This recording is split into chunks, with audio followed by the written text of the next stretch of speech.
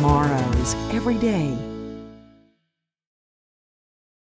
Hi, I'm Frank Deford, Chairman Emeritus of the Cystic Fibrosis Foundation, but more importantly, the father of a little girl who died of cystic fibrosis.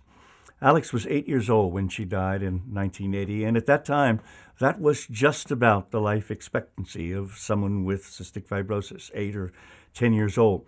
Today, that life expectancy is 37 years. So you can see that we've added a year of life for everyone with cystic fibrosis for every year that has passed. And not only that, we have greatly enhanced the quality of life of everyone with cystic fibrosis.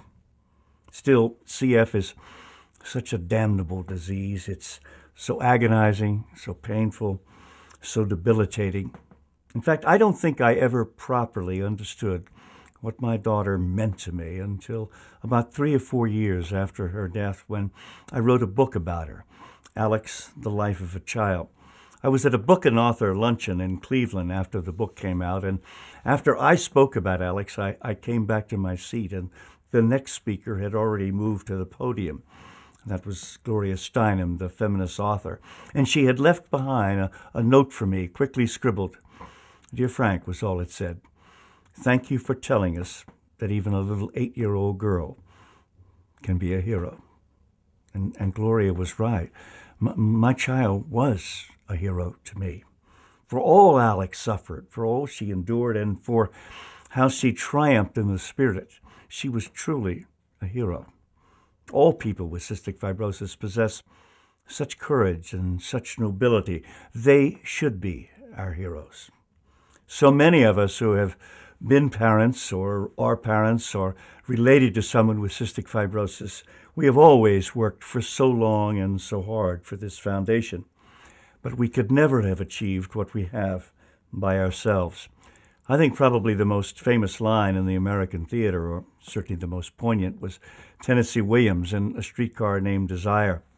Blanche Dubois says, "I have always depended so on the kindness of strangers."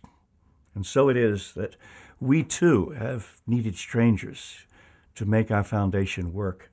We thank you who have no personal connection with the disease. We thank you who have helped us simply out of the goodness of your heart.